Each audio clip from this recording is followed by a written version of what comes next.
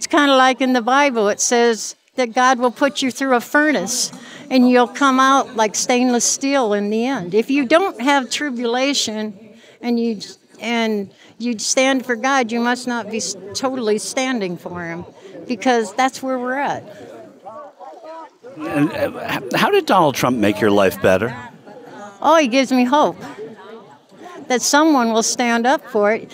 As the Bible also says, whenever there's times of great trouble and you're his people, that he will provide a leader. And I do believe that Trump is our leader that God has given us. It's kind of like Charlton Heston was called the American Moses, and he was in charge of the NRA and did the "In my dead hands will the guns be pulled."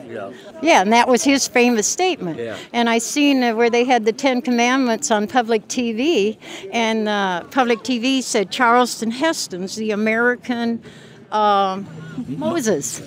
And I go, well, he was there, and now he's handing the baton to Trump.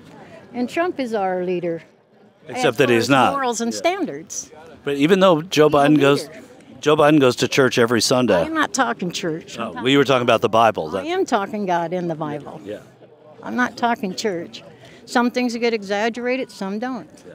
What's reality? That's what we lost.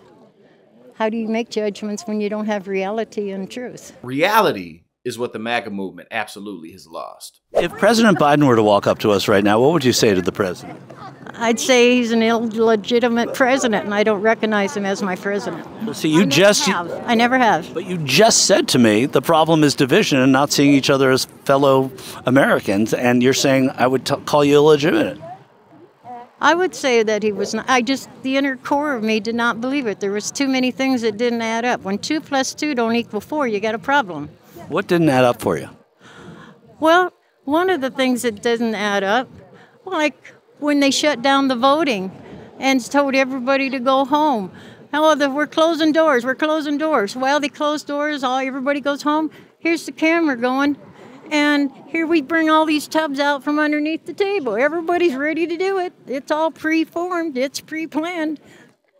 But, the courts looked into the courts looked at this and found absolutely nothing. Well, what explanation do you have for shutting down the voting unit? The counting, you mean? And then bringing out tubs that are hidden under the table and counting them after you tell everybody to go home. Well, they were saying they were going home for the night and then coming back the next day. Yeah, they didn't. They went in right after everybody left the parking lot. They came in and started counting votes.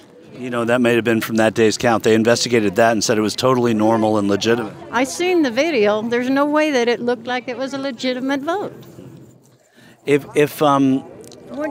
Would you have public precincts that you shut down and then everybody scurries in the back door off the alley and starts jamming ballots into it? I don't know that happened. The court said. I know that. No, I didn't say it, but I'm saying that is the same type of a practice. What will you do if former President Trump were to lose again? Well, depending on how honest of an election it looked like it was. If it was honest and run correctly, I would accept it. If it wasn't, I would not accept it. Okay. Thanks so much. Then maybe we'll have to make him king. Would we want to go back to a monarchy? You don't know what's going to happen. Would you be, if they decided to go back to a monarchy and make Donald Trump the king, would you be okay with that? I would do that versus what we're at now. Yeah. With the system being manipulated and corrupted, it isn't a true democracy. If you don't have legal justice for everybody, you are no longer a democracy. That's the whole core of democracy. And of course, the loudest and the proudest freedom-loving patriots are all in favor of King Trump. Get him in there and never let him leave again. But he argues that, quote, a massive fraud of this type and magnitude allows for the termination of all rules and regulations and articles, even those found in the Constitution. Our great founders did not want, would not condone false and fraudulent elections. And of course, the entire GOP, along with obviously the MAGA movement, is scrambling to make it seem as though everything that Donald Trump says is just a joke. It's entertainment. And, we've been around him long enough. It's entertaining. I think it was a joke. I think that's probably just fairly typical Trump rhetoric. We all know Trump uses unique expressions when he explains things. Sometimes a little baby will spout off all sorts of words that you don't take them either literally or seriously.